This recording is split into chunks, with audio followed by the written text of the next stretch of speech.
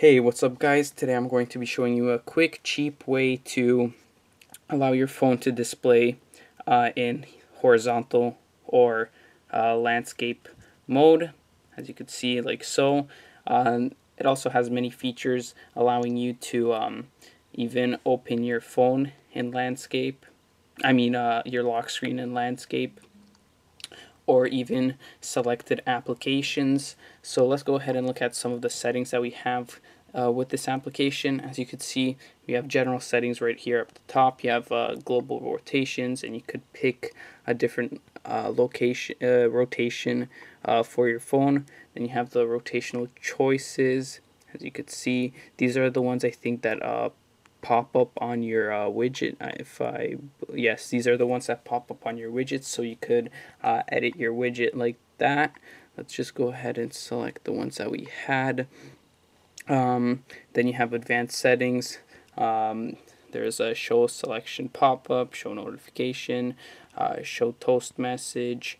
Then you have per app settings. So these settings are for specific applications, and you could go ahead and click over here and you select an application, and you choose what way you would like it to be displayed on, horizontally or keep it in portrait, because as we know, some applications have the auto rotate and are either auto rotated to horizontal or just kept in portrait mode.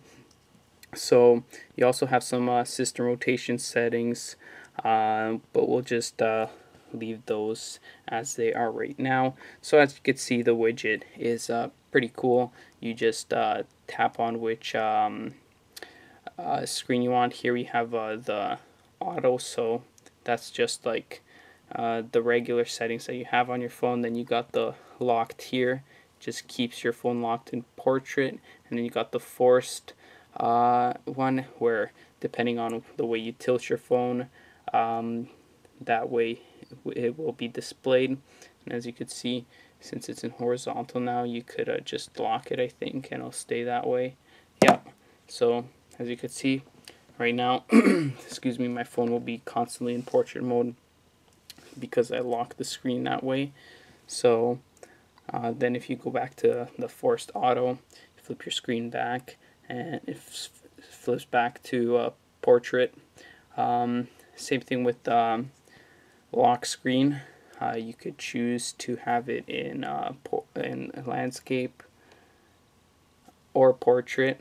Right now, I usually prefer my lock screen to be in portrait mode, just because it's easiest to access.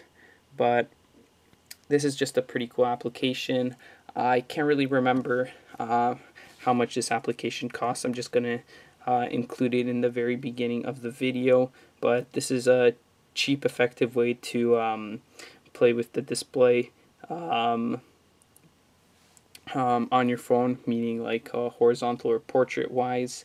As you can see, this is how it works. Works perfectly. There are barely any bugs. I've never came across a bug. Reason I got this application before was due to the Nexus 7 that was actually forced to only display in portrait, but I was lucky enough to find this application and not have to fight with that. So I decided to use it on my phone, especially for videos. I find it that displays a lot nicer. You don't have the blank bars here on the sides, and you could fit a lot more into your video. So just a pretty cool application that you guys could download and purchase the license for a couple dollars. There's a free trial that you could try out, but obviously every trial has a time limit, so you'll have to make the decision whether to buy the license key.